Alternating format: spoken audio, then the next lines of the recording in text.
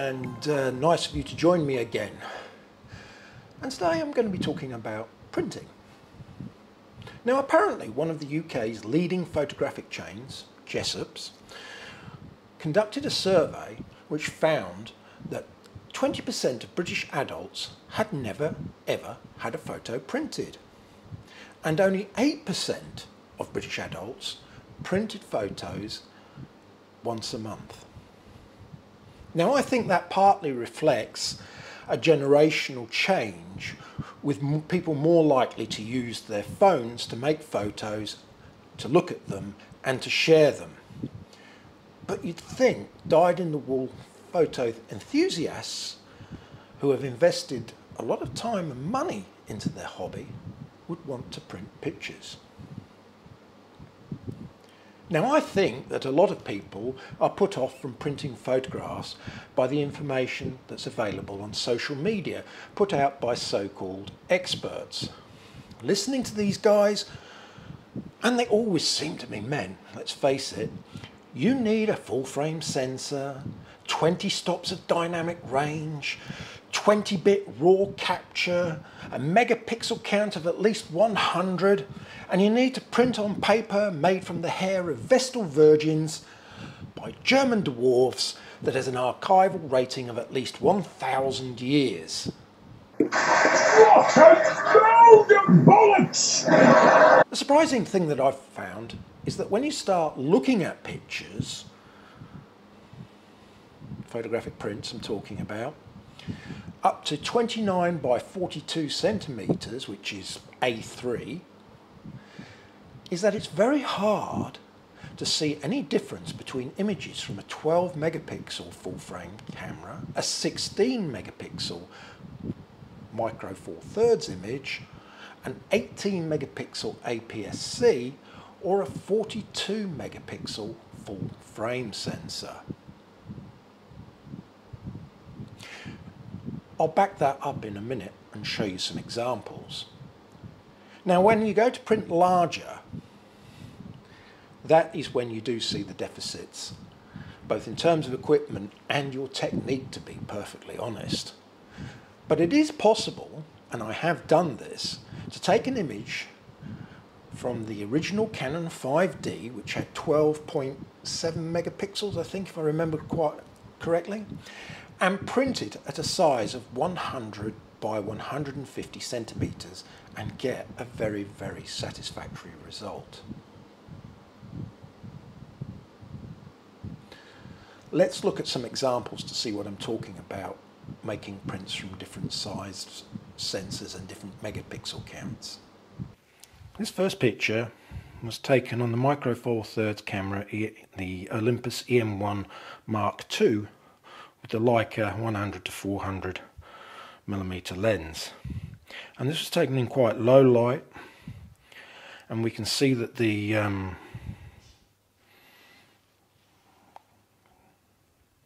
picture isn't overly affected by any high noise. There's still detail in the feathers here and in the bark, and even the scales on the leg of the bird here.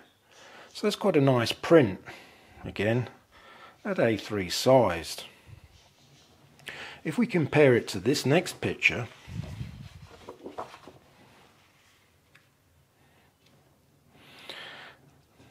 this one was taken using a Canon EOS 6D with a Sigma 150 to 600 millimeter lens. Again, in quite low light, although you can't tell that from the picture. And we look here, and there's plenty of feather detail, there's no obtrusive grain, and it's made another very nice print. This next picture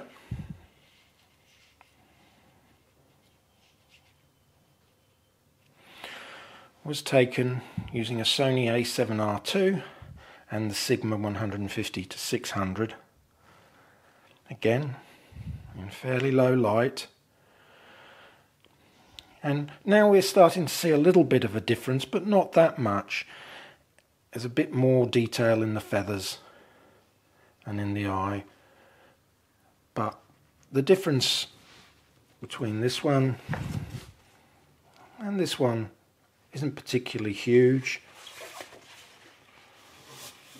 and not particularly huge here. There's not a lot of difference when looking at a normal viewing distance. I'm sure that if you took these pictures and looked at them under a magnifying glass, you'd be able to find little differences and discrepancies. But from a normal viewing distance, there isn't a lot of difference between the 20 megapixel micro four thirds image and the Sony a7R II with its 42 megapixels on a full frame. Now this was all in low light, available light. The next pictures we're going to look at were taken at base ISO using flash, and this one was taken with the EM1 Mark II with a 60mm macro lens, and again, standing at normal viewing distance, we can see there's lots of fine detail in the flower. There's nice roll off in the tonal changes in the print, and yeah, it's printed up nicely to this A3 size. This one was taken using the Canon 6D and the Canon EF100 macro L, and again, nice detail in the flowers, nice texture, nice roll off in all the tonal gradations. Again, base ISO, no noise to talk about, and it's printed a nice picture. And lastly, we have from the Sony a7R Mark II with a 105mm macro lens, and it's the same story. Base ISO, using flash, nice detail, nice tonal roll-offs, no noise. It's printed up beautifully at A3, and there is no difference in looking at any of them at normal viewing sizes. So what I'm saying basically is that any digital camera with a 4/3 sensor or larger from the last 15 years is perfectly capable of producing beautiful prints the equal of any of Sony's, Canon's or Nikon's latest super cameras. You can't make a silk purse out of a sow's ear, as the old saying goes. So at the picture taking stage, we'll need to ensure that you're getting the best out of your camera with good technique. Nice, sharp, well exposed photos are the key here. When I was teaching photography at art school, the most often heard comment from students was, "I'll fix it in Photoshop." But as you boost the exposure or lifts the shadows in your editing software, you introduce noise and color casts, and basically crap in equals crap out. Get it right in camera and you'll have a lot easier time. Okay, so now we've taken our picture, we get the image onto the computer and we edit it to taste. But we need to be aware that we don't want to lose any information by blocking up the shadows or blowing out highlights. Now this should be relatively straightforward as we've got a good exposure already. It's just about making slight changes to bring out the emphasis on the picture. So how do we prepare a picture for printing? Well, just as your camera has its dynamic range, So does your computer screen, and so does your printing paper and printer. So you've taken a photo of a scene where you have reduced the subject brightness range to fit in with your camera's dynamic range. Opening up on your computer screen, the screen has a greater range, and as it is backlit. So you can see loads and loads of information in the shadows, and the highlights can be quite hot at worst, or be bright and detailed at best. Now, most people prefer this look. That is lots of contrast and bright colours. And it's one of the reasons why a lot of people actually don't print. It's because they feel their pictures don't look right when they're on the paper. So to get the image so it looks right on paper, we have to match it to the dynamic range of the printer and paper. And now this is where colour calibration comes into play. We need to have the image on the screen at a known value. When I take an image, I shoot in RAW as a means of preserving all the possible information. I calibrate my screen monthly with a little device called an X-Rite Colour Monkey, which I believe is sadly no longer on the market, but there are other equivalents that are freely available from good photography shops. And I have it set automatically to react to changes in the ambient lighting in the room I do my processing, in my light room, so to speak. And I convert the raw file. It is to an uncompressed 16-bit TIFF in ProPhoto RGB. I know this all sounds very frightening and all this sort of thing, but it's not. And to do it like this ensures that there is as much colour information as possible, so that I know that the image I got right in my camera is now right on my computer screen. Now we come to the printing side, and you can choose to do this yourself on a home printer, as I do, or you can send it out to a lab. There are pros and cons to each. With a lab, somebody else messes around with the printer and you just pay for the print. But the whole process from editing to test print to final print is a lot slower. Owning your own printer means that you have to outlay money up front for printer, ink and paper, and then you manage all the colour profiling yourself. But the whole process is quicker and the feedback is immediate. But either way, there is something you need, and that is the ICC profile of the printer and paper you are going to use. If you use a good lab, they should be able to supply the profile for you.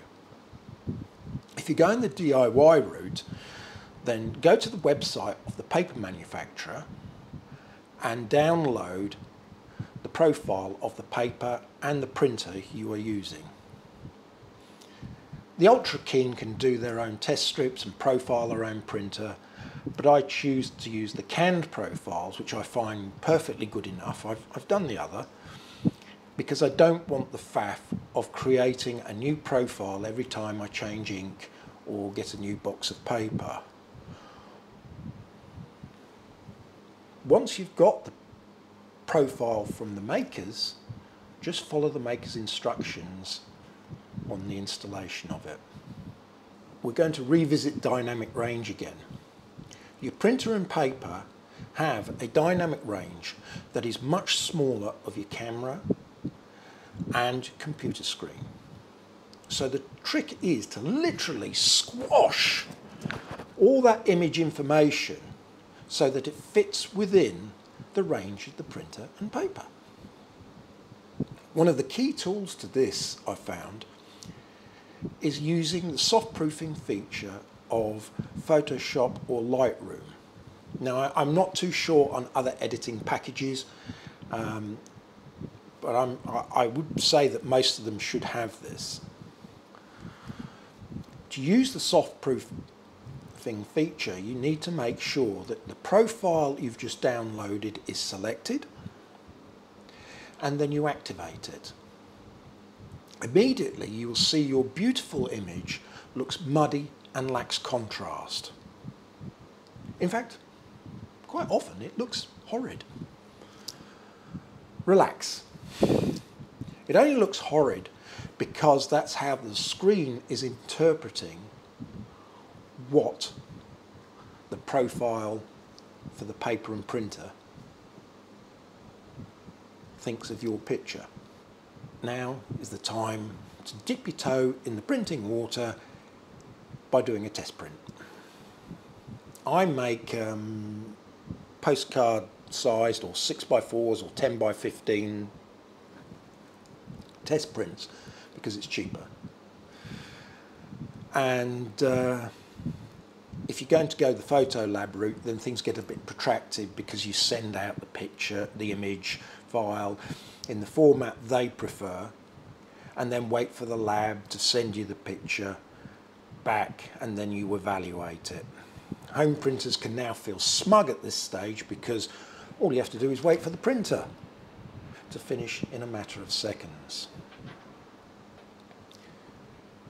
Look at the print under daylight or an artificial light source that's balanced for daylight or 56,000 Kelvin. Is it too dark? Too light? Too much contrast? Too little contrast? Are the colours how you saw them? Make the necessary changes and test print again. Repeat as many times needed until you have got things to your satisfaction. Then print your final print. Once the printer is finished with it, leave that print somewhere clean and flat and let it dry out thoroughly before you put it in a frame or an album. I'm a great advocate of putting prints up on the wall and living with them. First, because of their artistic or aesthetic value, and second, because there's nothing like looking at a print day in, day out to make you think how a photo works. Is the composition good? Is the sharpness good? Are the colours right? Etc., etc. This will spur you on to advance your photographic skills. Not all the photos you print and display need to be works of art. The other day my partner and I were sitting around talking about when she lived in Stoke Newington in northeast London, and consequently out came the shoebox of photos, and it was great looking through them and talking about them. And I'd encourage you just to make prints for this reason alone. So, give printing a go. Don't be put off by what people say on the internet. It's not as daunting and as difficult as people make out. You don't need the latest equipment. You don't need a fancy computer. You just need a bit of time and a willingness to work on some skills. You'll have a tangible result to show for all the hours and money spent on photography. It will improve your photography no end because you'll improve your picture taking skills and your processing skills. And the benefit is you'll end up with some nice wall art and something to share with others at the end of it. Well, thank you very much for watching this video. I hope you'll join me in the next one. Goodbye.